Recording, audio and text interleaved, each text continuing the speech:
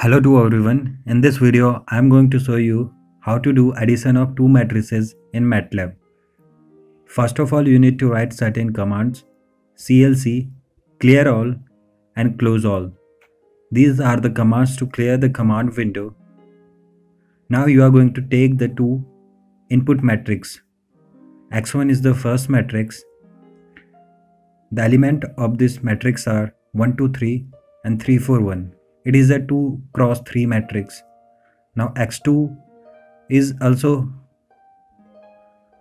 having elements 2, 3, 4 and 1, 2, 3. Both the matrix X1 and X2 should have same dimensions. Here both the matrices are having 2 rows and 3 columns.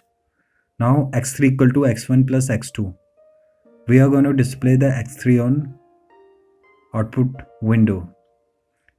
Now we have performed the addition of this X1 and X2 matrix and we got X3, 3, 5, 7, 4, 6, 4. Now we are going to do the same thing using for loop.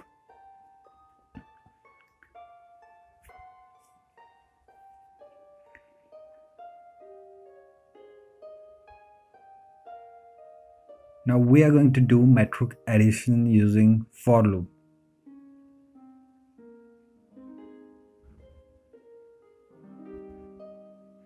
So first of all, we need to find the size of this matrix. Size of X1.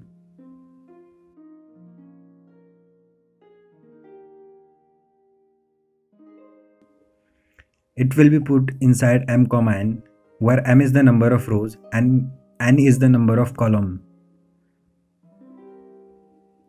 We are going to use the nested loop, where the outer loop will run from I equal to 1 to m, where m is the number of rows, and inner loop will run from j equal to 1 to n.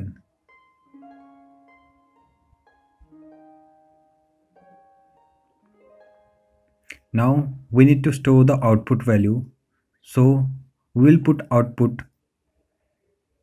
First of all, we need to initialize the output with zeros having rows and column m and n.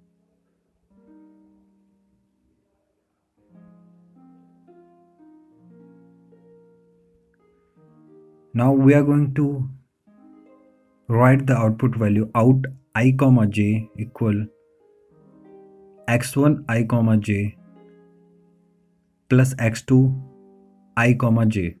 In case of the matrix in Matlab, we use this type of parenthesis instead of a square parenthesis. We're gonna end the for loop, inner as well as the outer.